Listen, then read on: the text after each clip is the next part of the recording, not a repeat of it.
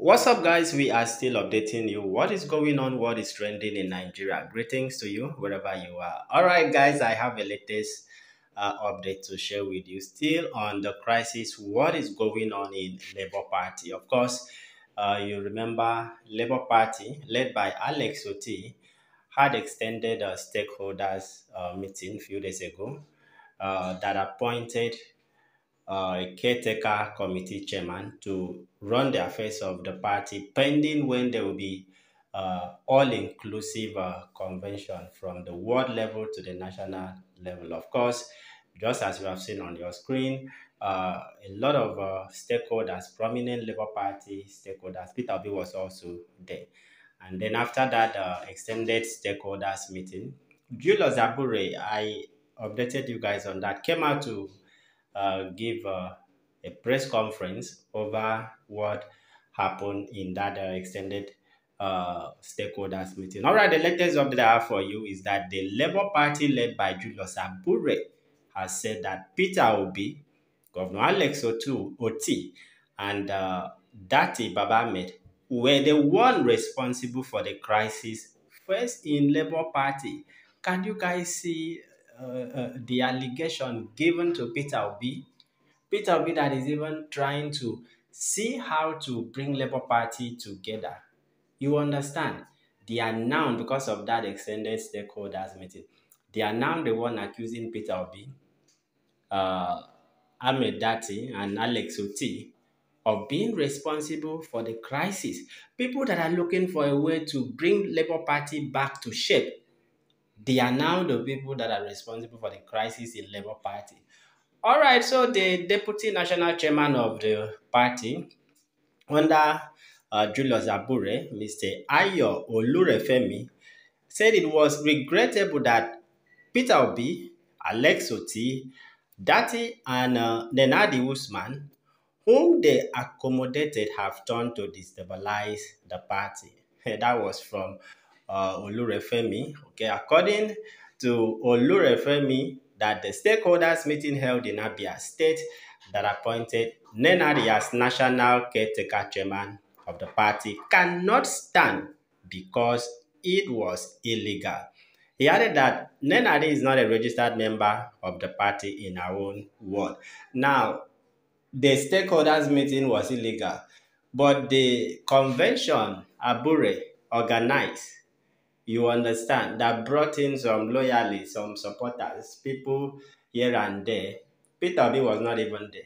Prominent stakeholders was not even there in that convention that brought back Julius Abure as the national chairman. That one was not illegal. Oh. You understand? So when these guys sometimes talk about issues of political party, it is as in there is something that is going on in these political party affairs that these guys feel they cannot live without it. I mean, how do you expect being in the midst of people that do not want you? The party leader that is Peter Obi do not want you. The running mate of Peter Obi, the only governor, Labour Party governor, even the Lagos State Labour Party candidate, all of them, those are stakeholders. They were there in this extended stakeholders meeting, and none of them wanted you.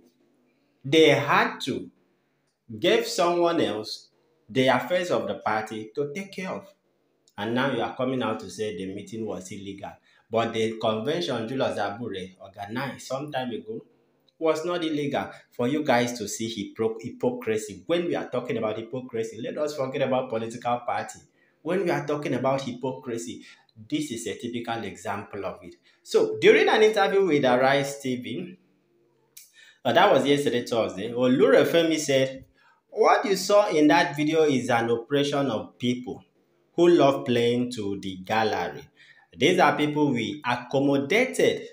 They were out there in the sun, in the rain. We accommodated them just a few years ago. Some of them are not even yet registered member. Now, you look at the person that is saying they accommodated somebody like Peter Obi.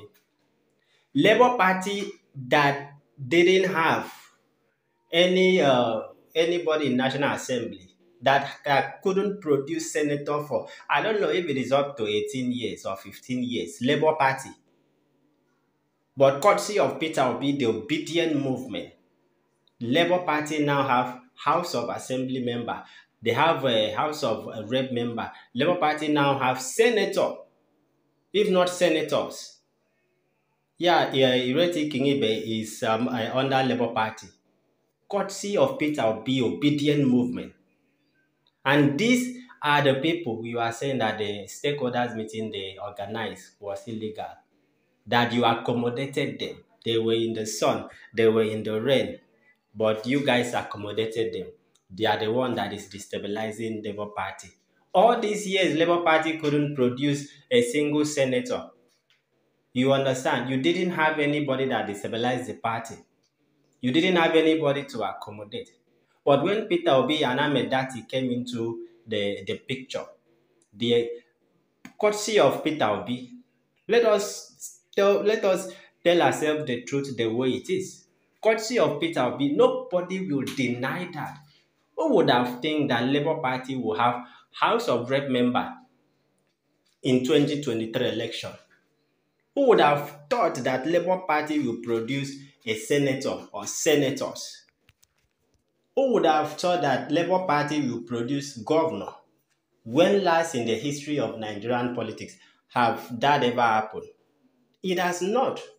Because when people came out, they have this mindset, as you are going out, vote mama, papa, pikin. So anywhere they saw a mama, papa, pikin, remember the election was a simultaneous presidential and national assembly. It was the same day. So everybody that wanted Peter Obi, anywhere, nobody wants to know if it is House of Rep. Nobody wants to know if it is a national assembly. Anywhere they see papa, mama, pikin, that was where they voted. Because of courtesy of obedient movement, Labour Party has been able to produce somebody in the green chamber. And now someone somewhere, Olurefemi, now say, these are the people that were under the sun. These are the people that were under the rain. That Labour Party accommodated them. What if Peter Obi didn't come into picture? Ahmed Datti didn't come into picture? Would Labour Party produce a senator?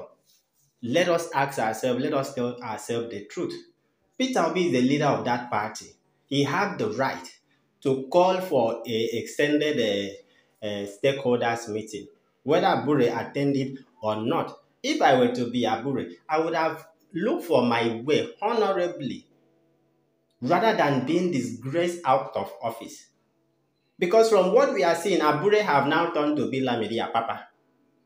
When people were accusing Lamidi Apapa of the one being responsible, the one that wants to destabilize the party, little did we even know that Lamidi Apapa was fighting a just cause. Little did we know that Julius Abure himself was the one, or is the one, that is responsible. As if he is, I believe why they are doing like that, they have gotten an info or hint that is being used. This is politics for you. Money speak. They can offer him money. Destabilize the party so that it will be a walkover for us. Tell me, he will.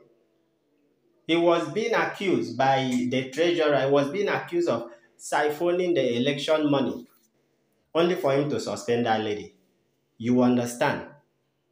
So now they are now accusing Peter Obi, Alex Otti, and Ahmed Datti, and Nenadi, that they are the one, they were under the sun and the rain, and now you accommodated them. They are the one that is destabilizing Labour Party. Let me know what you guys think. See you guys in another update.